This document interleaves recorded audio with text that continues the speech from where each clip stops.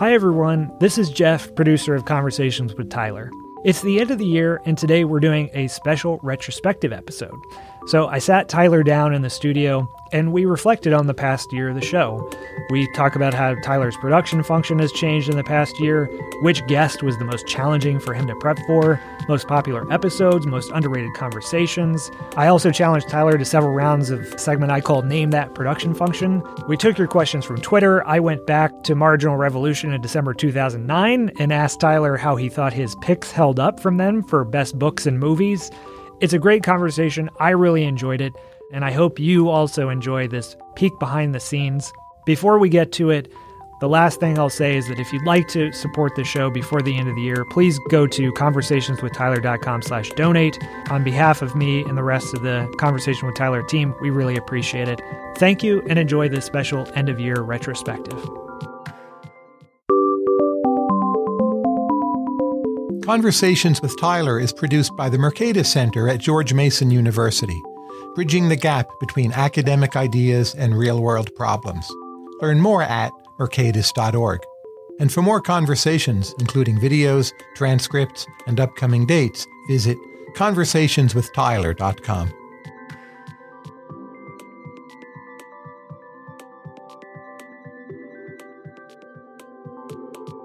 I love going to a hotel, often a bad one, when all they have is cereal, and then I can have it again.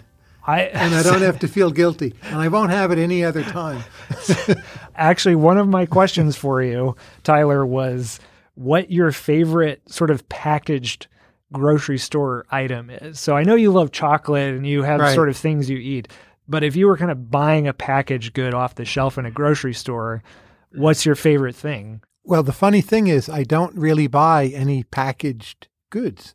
So I hardly buy any canned goods. I love Goya small white beans. I cook them with chili, and I love Goya small red beans.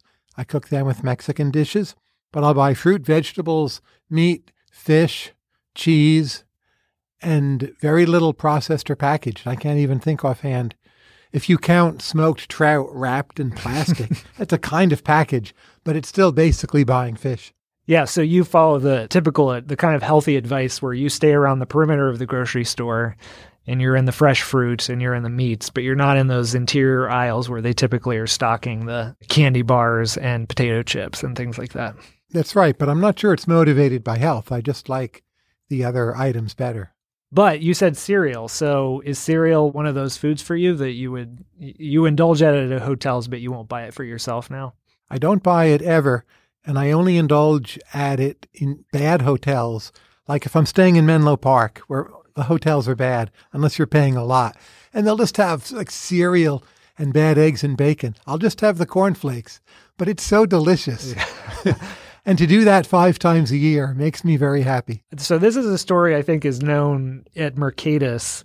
It's part of the lore of Tyler, is that when you were studying in Germany, you had someone ship you cereal. This was before you had your awakening. Tell us that story. I think you can get away more with eating cereal when you're younger, but I had a favorite cereal, which then was Product 19, and it was very hard to get in Germany. The only place you could get it was at American Army bases, and then you had to pretend to be part of the American Armed Services, which involved costs of its own.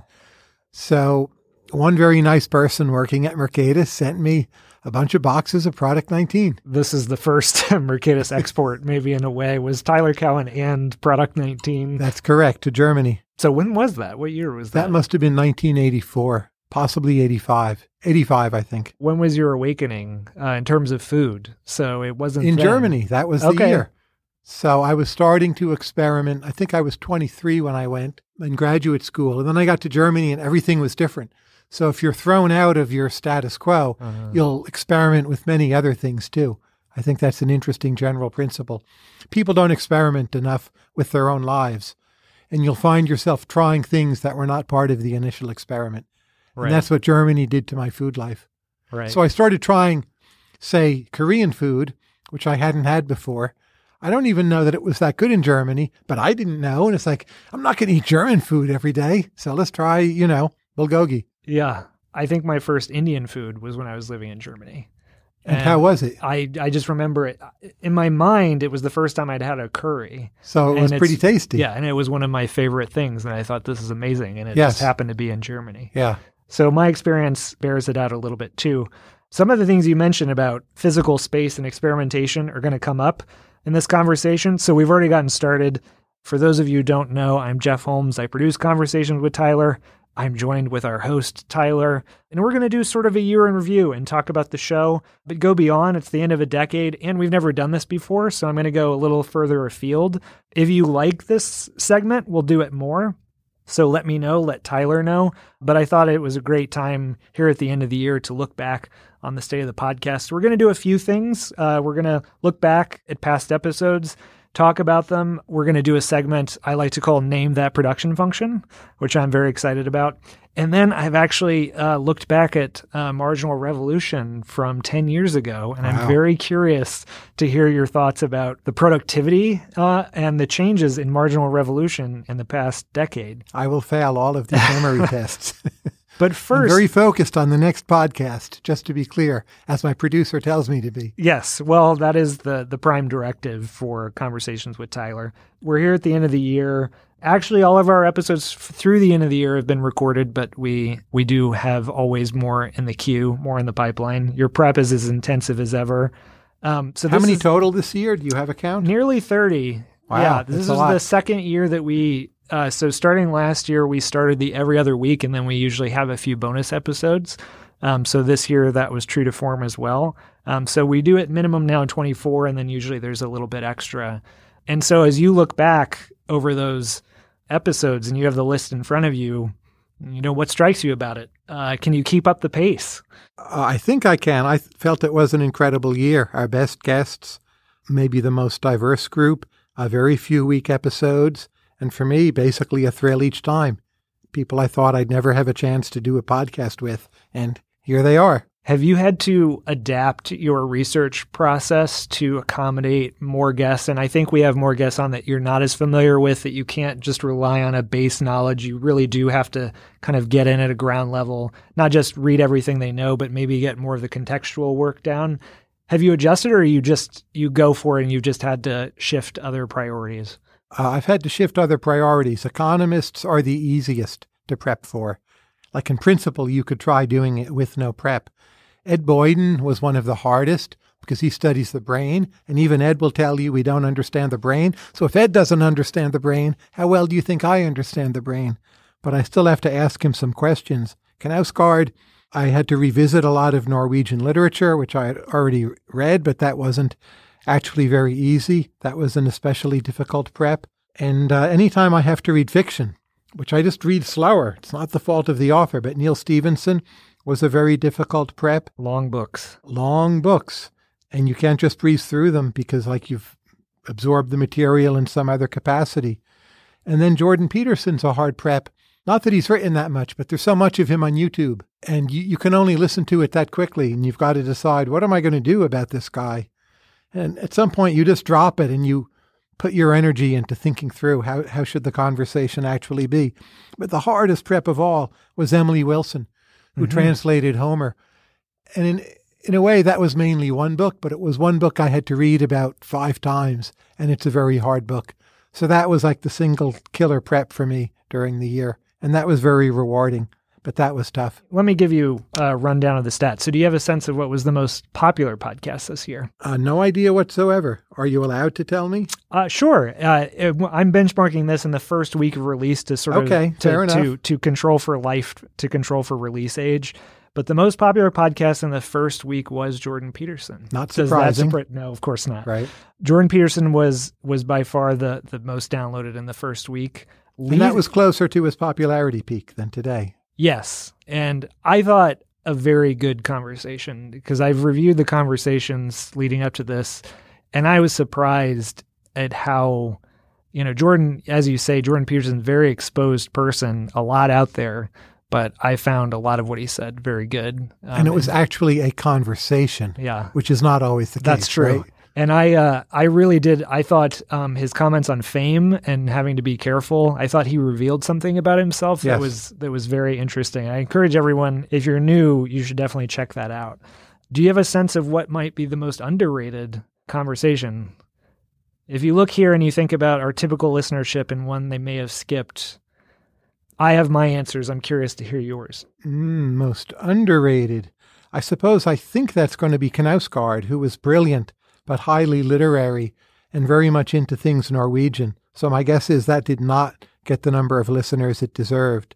But I'll defer to you. You've got the data. Yeah, I'm not equating it necessarily with listens, but that is true. I think Knausgård underperformed relative to the quality of the conversation and how well he is known within literary circles. And for me, Knausgård was also a highlight. It was fun also just to record that. It was in London. He left his black bread. He left his bread. And we got to eat it, right? That was awesome. Yes. It's like, I'm eating Knausgård's black bread. Yes, he came in, he left, it was actually a bag of pastries, and we realized too late that he had left them. Apparently this is common for Knausgård, that he forgets things and leaves them behind. We should confiscate the food from all of our guests. And producers. We divvied it up amongst you, your wife, and myself. And another producer who was sick and I don't think got to enjoy it. But one of those pastries I brought all the way back to the States, and my wife even enjoyed one of Knausgård's pastries. But I also loved that conversation because he talked about fatherhood and writing in a way that I found very, very affecting as someone with a young child. So even as someone who's never read Knausgård, which is me, I thought it was a great conversation. The best part of that was his opening look, which is not on the audio or the transcript. It was clear he's sick and tired of doing media. And he got the first question, and his eyes shifted as he realized this was going to be an actual conversation. And that was maybe the CWT highlight of the year for me, was to see Knausgård's eyes shift and just how quickly and how smartly he realized that he was in for something different. It did not take him long. Yes. In editing these, we do take out pregnant pauses, and people do stop to think. That's something I do know people wonder about, is sometimes the conversation seems so fast-paced, and usually they are, but sometimes guests do take a moment and they think about something. Do I do that? I don't think Carter's saying no. I don't edit. Okay. I don't edit them anymore.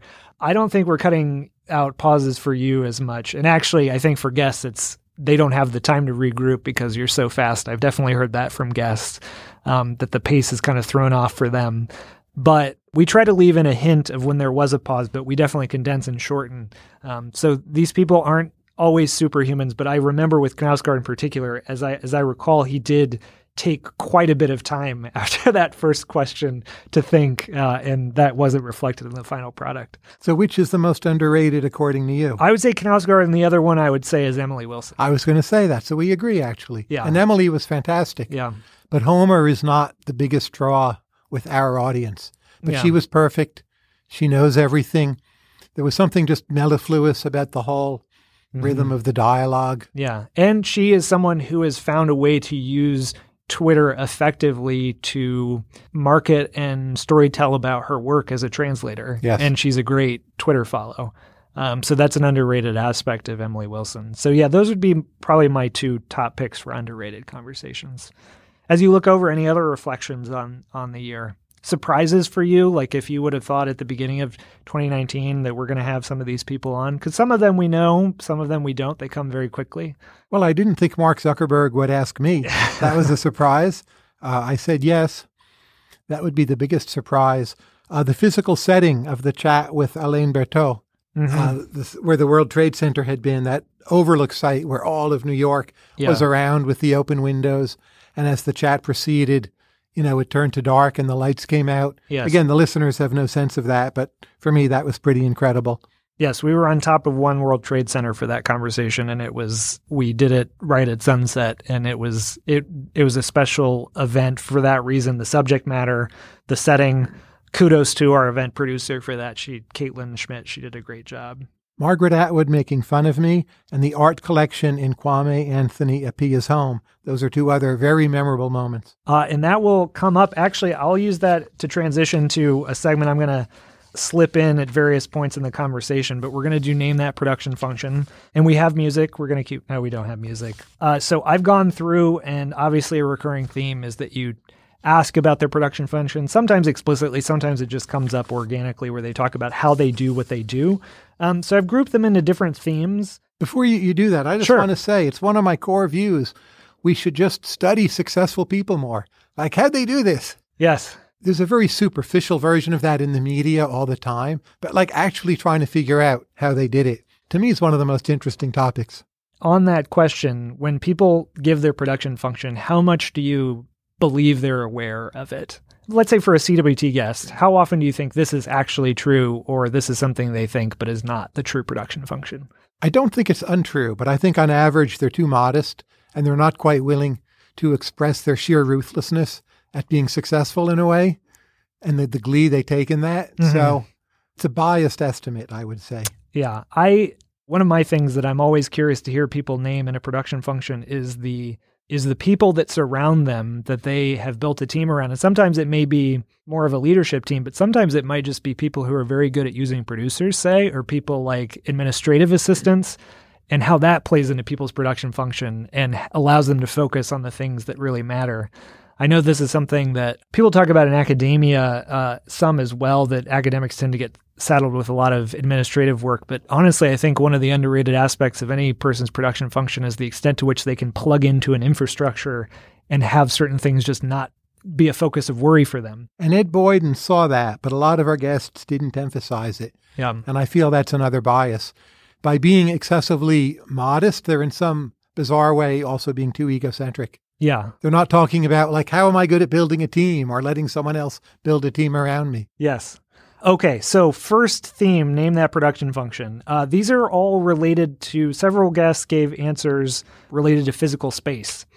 So the first one, I have a very big desk from IKEA. I have a huge orange cat who's mostly on it. I also have a couple of Greek dictionaries, Greek text. Sounds like Emily Wilson, but that's a softball. That's a softball. So Emily Wilson really stressed having a big desk with a lot of text around it. She translates Homer. You need a big desk to do that. And a big orange cat as well. And a cat, yes. And the Greek dictionaries. Okay. Second person who emphasized physical space. I almost always work on the column at the weekend in the living room of our house in another state. In New Jersey. That's easy. That's a PIA. Yeah. So he said I work for 6 or 7 hours. And he emphasized that he can't do certain work in certain spaces. Like he has a study, but he doesn't do any work there. Multiple locations are underrated. I have 2 offices in Arlington and Fairfax. I used to have 3, and I work a lot at home, and I work a lot now on the road, including going to these podcasts. So that's 4 different locations. On that question particularly, physical spaces, working on the road, do you have any tips or tricks? It's been maybe my biggest productivity boost in the last 2 years. I've learned how to work on the road much better. I think I was always pretty good at it, but now my productivity is maybe not even lower for most trips. So I'm not sure what I did to get there. Is it preserving the schedule, or is it you've just figured out how to do work in incidental spots as you're traveling? That you More the latter, and learning greater flexibility. So being able to write, even if I'm not just writing early in the morning, has been part of it. Right. I feel like you have to go into 2 spaces. You either have to try your best to preserve a schedule even when on the road, or you have to get much, much better at just working where you can and not being precious about it. And I've done the latter without breaking my rigid schedule at home. All right, so we'll go back to production function, but now we're going to, let's do some listener questions. So I asked for some questions on Twitter, and I picked some of my favorites. This is still the conversation I want to have, so I did skip some. All right, so we got some questions from Twitter. Here's one. Our former Mercatus scholar, Make America Boom Again advocate, Eli Dorado. His question was simply, what is it like being Tyler? And this felt like an inside joke to me. I don't know if it is, but I have an addendum to it as well. So answer that question. And then my follow-up to it would be, is there a difference in what it's like to be Tyler from 2009 to now? How has it changed in the past 10 years? I think I'm very calm, and it's really quite rare that I have an unhappy day. It's hard for me to remember one. So this extreme evenness of temperament is actually a real thing. And I guess that's what it's like being Tyler. It has some downsides, but it's great for getting work done because your emotions are not distracting you from the task in front of you, and it just happens. So that's what it's like. It's part of what it's like being Tyler. I've never witnessed a Tyler tirade. I think you never will. I was a Tyler fan for many years, started reading Marginal Revolution probably in 2006, probably. Mm-hmm. And, they say don't meet your heroes. That's always a concern. But I would say you are exactly as you appear to be. And meeting you has been great, and working with you has been great. Thank you for the kind words. That you are exactly how I think most people perceive you to be. There is no other dark side of Tyler. There is no Tyrone lurking in the shadows. That's a problem, perhaps, but I think it's an interesting question whether you should aspire to be better or worse than your public self. And you can make an argument either way. So there are people who are just incredible when you read their writing. And when you meet them, there's nothing wrong with them, but you don't get anything extra out of meeting them. Yeah. And I guess I feel that's a worse way to be, that if the person is better than the product, maybe in some ways the product is worse, right? It's easier to exceed a lesser product. But nonetheless, philosophically, that's what I prefer in people, is for the person to be better than the product. You have your product as writings and your thoughts that are out in the web, but you still have not, I don't think most people would consider you overexposed still, or they feel like they've gotten to the depths of Tyler. And I think that maybe that time can come. Maybe there is a limit, but I don't think we found it yet. One thing Jordan Peterson figured out, it's one thing that made him successful, is there's a certain way in which on the internet you can't be overexposed. That if there's just a steady stream of you, it feels like being overexposed compared to the standards of 1987 or whenever. But in fact, it's not, and people are picking and choosing. And you end up just dominating a particular space in a particular kind of way. Yeah. And I think most older people have not made that transition mentally to understanding how you should exist intellectually on the internet. Yeah. I'm sure it does feel like that to a Jordan Peterson. I feel like in 2006, 2007, I could go on YouTube and watch literally every video that existed of you. And now I can't, but I also choose not to watch them. I mean, it's amazing now. If you had asked me 10, 12 years ago, oh, there's new Tyler content out, and I still love it, and I read Marginal Revolution every day, but I also do that filtering myself, that I'm like, well, I still have my canon or the core reading that I do, and some of the other, like one thing is I almost never read your Bloomberg columns. Yeah, it's fine. They're for a different audience. And yeah, something not you. Well, how do you think about that difference? Well, if you think about Bloomberg, the first tier of readers are those people who subscribe to the terminals, right? And a lot of them, most of them, are a finance audience. They tend to be highly analytical, high income, with a particular set of interests. And I think it's fine, great to write for them. I love them as an audience. But they're not like the blog audience or the CWT audience at all. So you've got sort of a portfolio now, you feel? Yes. How does the podcast fit into that? Do you feel like you're reaching a new or a bigger niche? How does that sort for you? I mean, I don't even know who I'm reaching. When people see me in public, they now mention the podcast more than the blog. So that tells me something. But like part of the strategy is in a way to ignore the audience. And this is the conversation with person X that I want to have. And it's true, because that's the only reason to do it in a way. It's not an income earner. Should people approach you if they see you? Or do you... Depends who they are. And if a listener to the podcast sees you in an airport or train station. In the current equilibrium, I'm happy when they do. But I'm not sure it would be true across all margins. Do you have rules of etiquette that you want us to communicate here and now that say hello? But yeah, sure. Yes. No reason not to. Celebrities have to learn the rules here about you can say hello, but maybe no photos. Whatever a person wants. So okay, you heard it. Whatever you want. But no, in the current equilibrium, right? So it's a Lucas critique issue. Well, let us know. If you announce the current equilibrium is fine. It's already shifted. It's shifted already. Okay, next question from Twitter. This is from Benjamin Fisher. Does Tyler have any thoughts on the legacy of Robert Crumb? Do you know Robert Crumb? You mean the guy who did the comic books? Cartoonist. The movies about. I've never really read them. I saw the preview for that movie many times, and somehow it didn't appeal to me. And I haven't read comic books since I was a kid, when I read a lot of DC comics when I was quite young. And my interest with it has died there. I'm not against it, but it just has not been a live thing for me, just like graphic novels are not a live thing for me. Yeah. I love the Sandman series by Neil Gaiman, but most of them, they don't click with me somehow. Yeah. The fault is mine, I would readily admit. All right. We're going to move off of listener questions and go back to production function. Here we go. All right, these are on writing habits. First one, I've never written as much as I have after I got the children, after I started to write at home, after I kind of... Knausgaard. The Norwegian. And as I mentioned, this was a part that really struck home with me. He talked about trying to write and like literally lock himself in, a Nordic lighthouse or whatever it was. But he established a routine in the middle of life, and I like that so much that I put that as part of the title. It became less religious for him, less sacred. All right, so that was Knausgaard. Second person, I certainly do not write every day, and I don't think that's a bad thing. I think it's sometimes good not to be purposeful in what you're doing. You're distilling thoughts.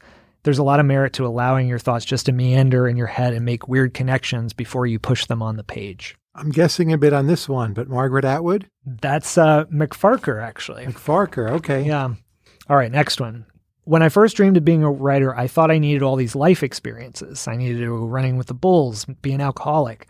Now I think just the opposite. There's plenty of stories out there. The things to write about are all around you, and you need to discipline yourself, get your health right. I tend to be very careful about what I eat. I exercise, running, yoga, getting my body right. It's not glamorous, but I feel like it benefits my work a lot. Sounds like Neal Stephenson. It's not Neal Stephenson. It's not. Who's your second guess? It sounds like a fiction author. Running with the bulls. It's not fiction either. Because who else would need to... Ben Westhoff. Yeah, it was Ben Westhoff. Okay, yes. Journalist. Yeah. Okay, last one. This was one of my favorite answers of all production function answers. I could not do what I do if I was not zealous in managing high-quality inputs into my mind every day of my life.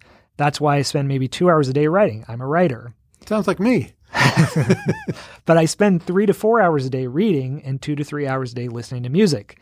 People think that's creating a problem, but I say, no, this is the reason I'm able to do this, because I have constant good quality input. That is the only reason I can maintain the output. I think only Ted Gioia would mention so many hours of music. Yes. But it is also me. That would completely apply to me. He articulated something I think is very true of Infowars generally, but I haven't heard it, I think, on CWT yet, is that idea that saving the time for the inputs is what allows you to do the thing. That's right. And music always having a role in what's going on as well. Okay, back to some questions.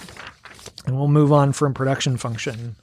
Evie Fellow Lama, she asked you, if you had a restaurant, what cuisine would you serve? Oh, I think it would be food from central Mexico, and I would cook it. So that's my favorite food to cook. Like chicken mole is my best dish, I think. How long does it take you to make a mole? I've gotten it down to about an hour's worth of labor time, but it has to sit overnight, so it's not ready in an hour. But if I rush and do it perfectly, my part of it is done in an hour, and then the sauce sits overnight, and then the next day the chicken roasts for about an hour and 5 hours and 10 minutes. So it depends what you count, but it feels like it takes an hour. And what style is it? Is it like a chocolatey mole or chocolatey mole? Okay. Yeah. Another question from Mercatus scholar Emily Hamilton, who works on affordable housing, land use. What do you think of fast casual architecture? Have you heard that term? I don't think I know the term. What does she mean by that? It's, think of something like the Southwest Wharf in D.C., where it's a big sort of master plan. It's kind of this upper middle class development. They bring in a lot of higher end retailers. You might have a Whole Foods. You might have some fancy restaurants. And it's all kind of part of this master plan, part of an urban design. I find so much of America dispiritingly ugly, but I've learned to prefer that it keeps our minds open for other things. And the towns that are, in a way, picture perfect, like Ghent or Bruges or Bergen, Norway, where I just was, that's stultifying. So I guess I quite like fast casual, precisely because I don't like it. That if architecture is what is controlling your mind rather than music, I suspect you'll end up in a worse place. And you don't want your visual, physical environment to be too perfect in any one dimension, that ends up stopping or halting your thinking in some way. So to grow up in Paris, maybe now at this point, is limiting. I'm not saying it always was, but Paris is a completely static city at this point, at least central Paris. It's like, my goodness, it somehow can't be good for a public intellectual. Another Twitter question. This is from Vincenzo Luna. What's the biggest change in the shortest period of time you've ever witnessed something, either personally or professionally? And he says, to clarify, I mean anything from a near instantaneous transformation, or something that proceeded incrementally, but you saw it from start to finish and you thought, wow, that was amazing. Well, the growth of China would be one example. I'm not sure I can rank anything as the very most extreme, but I first went to China 30 years ago, and I've been there many times since. And each time I go, my jaw drops. And the difference between 30 years ago and today, I even wrote a Bloomberg column about that you didn't read. But the point got made. It's really quite phenomenal. That is one of my regrets, is that I haven't visited China, and the idea that you can see things changing almost in real time, which... That's over there now. I mean, it will still change a lot, but not at 10% rates of growth. Back to production function questions. This is kind of a grab bag one. My father always told me, when you travel, you don't look enough. Every time he traveled a lot, he would say, I have not looked enough. I've not looked enough. This was ingrained in me all the time. I think I have no idea on that one. But maybe... The first part of his answer... Alain Berthaud? Alain Berthaud, okay. Exactly. But that was a guess. He emphasized that he would travel with his dad for business, and his dad would more or less give him a map and say, here's some places to go. And he would sort of report back, and his dad would almost quiz him on what he had seen. Yeah. And he always got critiqued for not looking carefully enough or noticing enough. All right, here's another one. I keep a calendar of future plans. Many people do, but then I also keep a calendar of the past, which logs how long it actually took for me to write that grant or to meet with that person or eat dinner or whatever. Over time, I've learned a lot about how long it takes me to do something.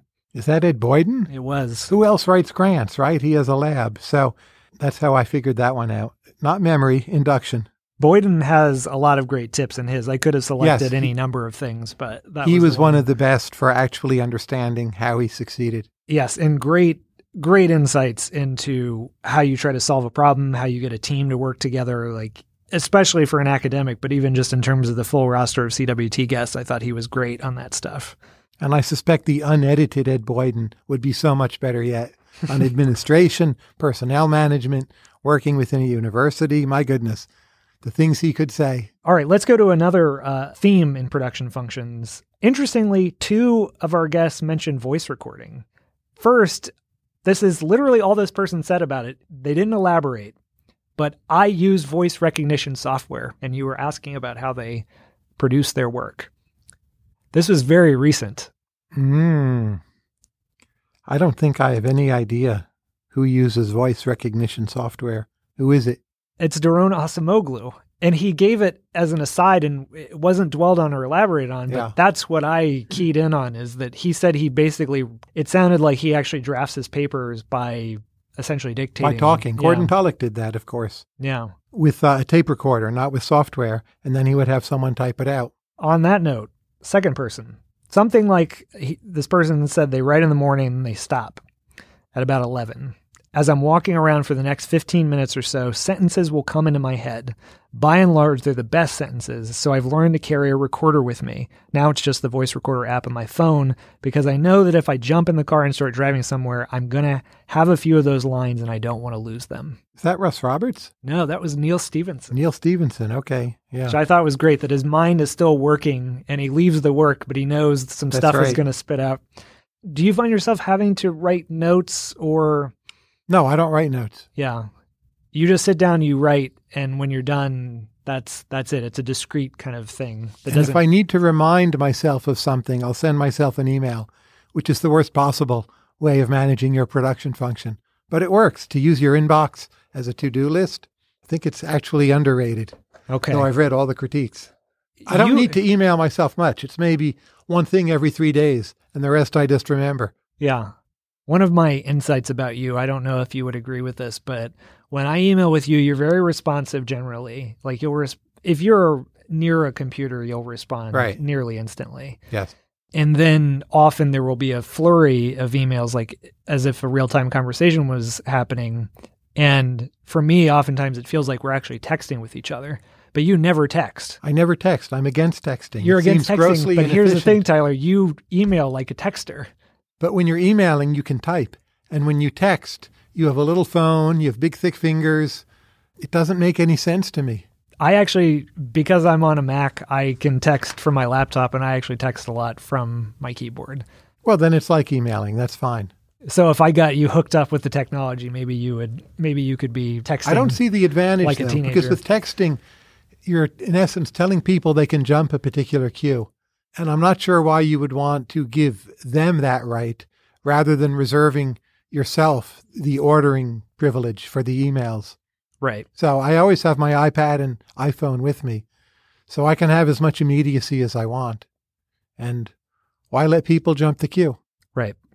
Yes, this is the bane of texting, of Slack. It's something that it does create a presumption that you're kind of at the head of the line. Now, responding to all your emails right away, as I do, also creates that presumption, but somehow it feels different.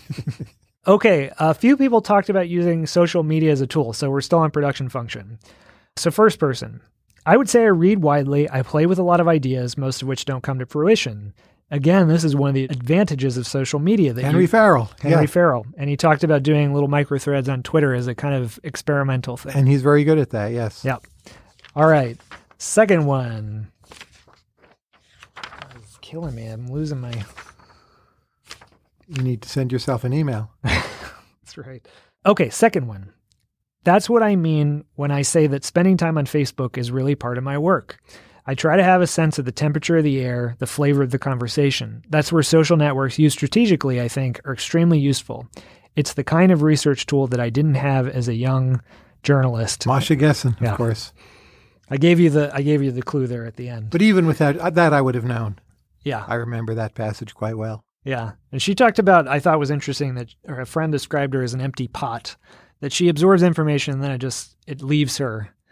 Do you find that true of yourself? I mean, I think most people would say, no, you're a sponge and you keep it all in. No, I feel I don't retain hardly any of it, that I can somehow summon it back if I cram on something. Right. But at any moment, I feel like I know nothing or close to nothing. It's deep in there, but you have the tools you can't access it offhand, but if you focus on it somehow that you know it doesn't feel lost, but it doesn't feel on the tip of my fingers either. Last one. This is a random one. I played a lot of poker in college, and I think I learned more about life and business from that than I learned in college. I would not say I'm a great poker player, but I'm pretty good. The thing that makes me, I think, good about that is getting good at quickly evaluating risk. It's got to be Sam Altman, right? It is. Yeah. Sam Altman. Whose production function most clearly mirrors yours, you think, of these guests? Maybe Ted Gioia. Yeah. But I like Sam's quickness and emphasis on speed, also as a way of thinking about other people. So I felt I had more in common with him than maybe I was expecting to. And a kind of do-it-right-away obsession with speed and how he evaluates other people by their speed. I very much sympathized with. It was one of my favorite parts of that discussion. Just how quickly do they respond to their email? Yeah, who are so Altman brought up that as a founder thing. Do you have any sense of a pattern among, you send out a lot of invites to conversation with Tyler and generally email with some of these people. So who are the speed responders? I don't think I remember. Russ Roberts, perhaps, Mark Zuckerberg, but I think maybe, if it's younger people and you don't know how to evaluate them, it obviously takes on greater weight in your impression. And it's kind of an arrogant, why shouldn't you respond to me right away? But I think it's true. And it's fine if they want to downgrade me. I don't take that personally, like they're going to do something else. But then I figure I should downgrade them. And that's the equilibrium. Very well. Some more questions from Twitter, and then we'll talk, we'll go back in the decade a little bit and look at Marginal Revolution through the years. Actually, just through 1 year, 2009. New Recusant on Twitter. What econ-related facts surprised Tyler the most in the last decade? Bitcoin, China? What surprised you? Bitcoin surprised me multiple times. China, I thought, would have an excess capacity debt crisis, and it didn't. So those would be two big picks. That the rate of unemployment fell to such a low rate definitely surprised me. Those would be the three big ones that come to mind right away. Trump winning, not an economics thing, but it surprised me, sure. Looking back over the last decade, so I went back and I looked at every post from December 2009. Okay. Partly to look at your end of year list because I think I'm going to bring up some of your recommendations in December 2009. We'll see how they held up. What's your sense? Do you remember what you were writing about in December 2009? Well, not month by month, but I know that time there was plenty on the financial crisis, of course. And I think the blog, 2005 to 2010 or so, was very different than the blog today.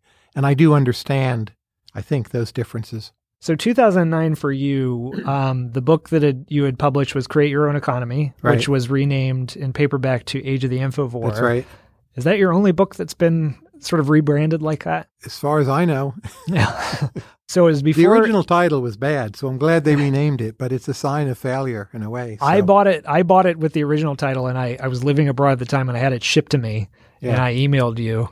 Did I respond quickly? You did. I think within I checked it last night. You responded within 2 hours. I'll screenshot it for the transcript. You responded within 2 hours because I sent you a picture because, I was living in a place where it wasn't easy to get a book. I couldn't go to a bookstore. Let's put it that way. Oh, this was from Africa. Yeah, it was from Rwanda. So that was you. I remember that email. Yes. But I didn't know it was you. Yes. Amazing. That was me. Okay. And I was sitting in, paying taxes in Rwanda, and I read a third of the book sitting. My opinion of my own memory just went up. That's good. Yes. My opinion of my own laterality just went down. When I look over your post from 2009, what struck me is some of it feels sort of old blogosphere, old internet, in the sense that some of the links are broken, some of the blogs don't exist. Right.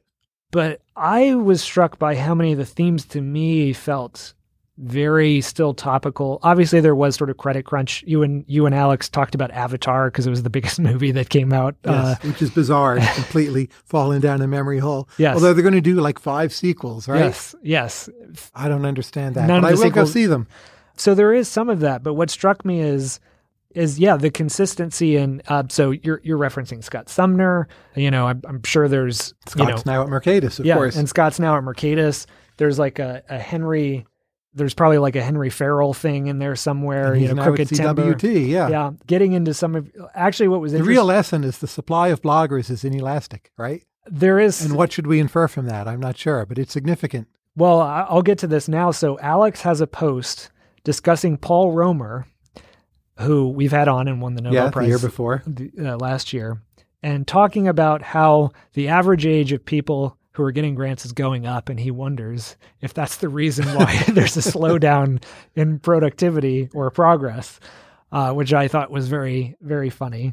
There was also a weird coincidence in that December 2009, Paul Samuelson had just died. That's right. So Paul Volcker, as we're recording this, has just passed away. One thing that surprised me is that I was clicking through the posts, and I was going from December 31st back, and I clicked to like the second page of posts, and I still wasn't even to Christmas. And the output, I thought, was much higher. And I looked, and you had, on MR in December 2009, you had like 160 posts. So you were posting like 5 times a day between you and Alex. Right. This month, it looks like you're on pace maybe to do about 130. So it's about 4 a day, yeah. And so it's has gone down. your productivity slowed down? And what are your reasons? Is it the age, or do you have other explanations? No, it's on purpose. I'm doing more other things, including the podcast. But I think in 2009, I was still experimenting in some fresh way with blogging as a new medium and what it meant. And in some ways, the blog was better then for that reason. Whereas now, Marginal Revolution, it's a bit like, well, The Economist's magazine plus a dose of me. And that's a set formula.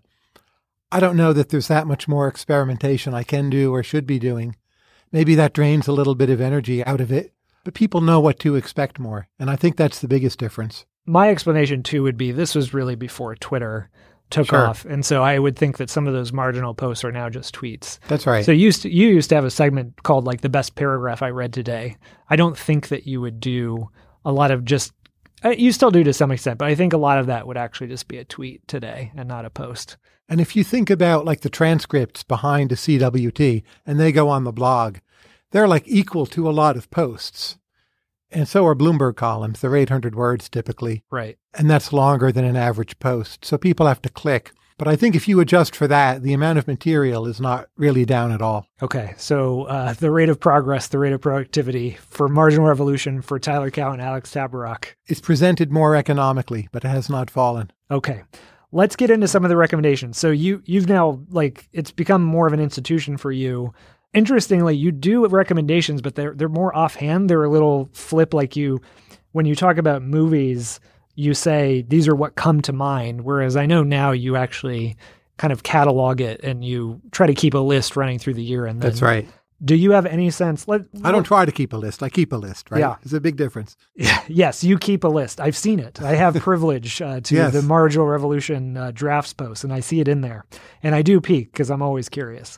Let's do movies first. Do you have any sense in 2009 what your favorite movies of the year were? No idea whatsoever. And what movie was exactly which year, other than Star Wars? Yeah. I'm not sure there's like a single movie I could tell you, or just a small number. So the list you gave was Tyson, which I don't even know what that is. I didn't look it up. Tyson, I Love You Man, comedy. Mm-hmm. District 9, Okay. Up, the Pixar film. Bruno, Let the Right One In, and The Hurt Locker, and documentary Man on Wire. District 9, Let the Right One In, and Man on Wire have aged the best on that list. And Bruno probably has aged the worst. It's still a good list, I think. Yeah. Of course, it was what you could see then was a bit different than what you could see now. Yeah. It was pre-Netflix. So the list would be different now. There would be more movies from the year before on Netflix disc. Yeah. Fiction. You say my favorite works of fiction this year were the new Pamuk, Orhan Pamuk, who comes up when you interviewed like Danny Roderick. You Sure. brought him up with Daron That was still a good Acemoglu. pick, yes. The Museum of Innocence was the book. Right. Gail Haravin's The Confession of Noah Weber. You know, I met her this year. She was phenomenal. I loved meeting her. I was very honored. Natasha and I were in Israel, and we made a point of contacting her, and I still love that book. A great pick. And A Happy Marriage by Rafael Iglesias. Who is an extremely underrated writer. He's the father of Matt, and more people should read him. Speaking of the old blogosphere, who is obviously still continuing at Vox. And Dr. Neruda's Cure for Evil is maybe Raphael's best book. And he has a new one online, which I haven't read yet, and I've been meaning to. I wish he would get more attention. Yeah. For nonfiction, you said the new Gabriel Garcia Marquez biography, which I don't know what the title of that was. The link was broken and I forgot to look it up. Do you remember offhand what the No, biography? not the exact title, but a good book. Chris Wickham's The Inheritance of Rome. Yes, good pick. Eric Siblin's The Cello Suites, J.S. Bach, Pablo Casal, and The Search for a Baroque Masterpiece. I feel very good about my old picks, I have to say. I bought The Cello Suites on that recommendation. I read it with my now wife, Okay. and we had a great time reading it together. I've bought many books off of Marginal Revolution, as I suspect listeners have. So you feel good about your picks? I do, Yeah. at least from 2009. The cinema, like one or two of them are off, and all the others still seem kind of perfect. Okay. Do you feel... It's interesting that cinema picks are more uncertain about how they hold up over time. It makes intuitive sense, but I'd like to have a good theory as to why that is. Yeah, well, something like Avatar, which is the biggest movie of the time, has been, I think it's been noted on Marginal Revolution, just completely disappeared from the cultural consciousness. It is not made we know the sequels are coming. Right. But beyond that. But I feel if I saw it again, and maybe I will, I wouldn't say, gee, how could I have liked that? It would feel like, gee, that was some weird but brilliant dead end.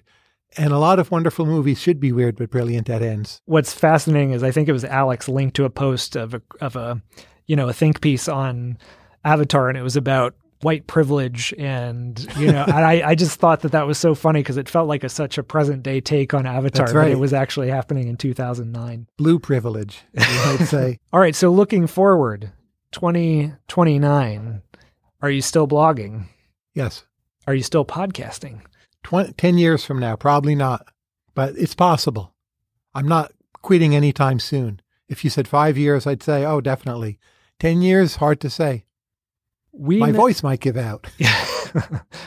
We know that we've often talked about this, you and I, that the power CWT listener is actually a reader, that they read the transcript. Right. You yourself don't listen to podcasts, actually. Do you have any that you have to for some reason, but sometimes I have to, and I don't mind, but I never want to listen to any podcast, including my own. It's just too slow. And I'll listen to podcasts when I'm prepping for a guest, and then I quote unquote have to, but that's it. So I have no idea who really is a good podcast. So given that you don't listen to them, a lot of our sort of most successful listeners don't listen to it. They read the transcript. Most don't offer a transcript. So what they do with other podcasts, I don't know. Some people have their own transcripts made. Right. But does that mean that podcasts themselves are overrated in a sense? And that writing and the written word is still underrated? Yeah, the whole genre mystifies me. I don't see why anyone does it or listens or cares. It's bizarre given that I produce the output, but I never would have predicted it. And it always feels to me like a bubble. I don't think it is at this point. It's less of a bubble than blogs were. I think the big insight was that people were wasting their time a lot more than we thought. And mobile and social media and podcasting all filled that space. Yes, I think it is a way to fill up some of that idle time with content that actually is better than what you're typically going to consume. If to the extent that we're competing with like mobile games, which I think is one of the things you're going to do with your idle time for an average person. I feel, our audience listens and reads, but podcasts as a whole, I wonder, is it just like some kind of drone in the background, like Muzak with a human voice? I don't know. I'm sure some people listen to it that way. For me, it's actually replaced music, which may not be a good thing. But I stopped, this was back in iPod days. I've been listening to podcasts for a long time, and it just replaced a lot of the music that I might have been listening to. I feel music is a dynamic influence on ourselves. And when music gets replaced, we should worry. And music can change, and you listen to different kinds of music. And there's a propulsiveness to it that the spoken voice doesn't have. Mm-hmm. So you've made me more worried. But at least for the next year, we'll keep it going. Maybe 5 years, we'll see. No, I don't mind inflicting the human voice on people. I'm happy to corrupt them and tear them away from beloved music. But just viewed aesthetically, if you think of, say, the 1960s and 70s, music was primary in that era. And there was something very creative about that. And that was a time when we made a lot of big, bold decisions, not all of them good ones, but nonetheless. And maybe the drone of the voice in the background reflects the complacency of our time. And podcasting is a form of complacency, maybe. On that happy note, let's wrap up. And look forward to another year and more of working together. That's right. I have enjoyed this. And for those of you listening, please do let us know if you did too. We'll do it more. But before we close, I'd like to shout out the other people at Mercatus who work behind the scenes on this. Dallas Floor, Carter Woolley, Sloan Shearman, Ashley Schiller, Krista Chavez, Kate Delanoy, Kate Brown, Caitlin Schmidt, Karen Plant, Christina Behe. For all of us, this is just one of the things we do at Mercatus, and it's a lot of fun. And just everyone else at Mercatus, the people who do infrastructure, the IT people, the finance people, the receptionists, they all do their bit. A guest shows up. How do they get back to the studio, right? Someone does it. It's not always us. It's part of the production function. That's right. Unheralded. But on behalf of Tyler, this is Jeff Holmes. Thank you. And you're all great to work with. Thank you, Tyler. Thanks for listening to Conversations with Tyler. You can subscribe to the podcast in iTunes, Stitcher, or your favorite podcast app. And if you like this podcast, please consider rating it on iTunes and leaving a review. This helps other people find the show.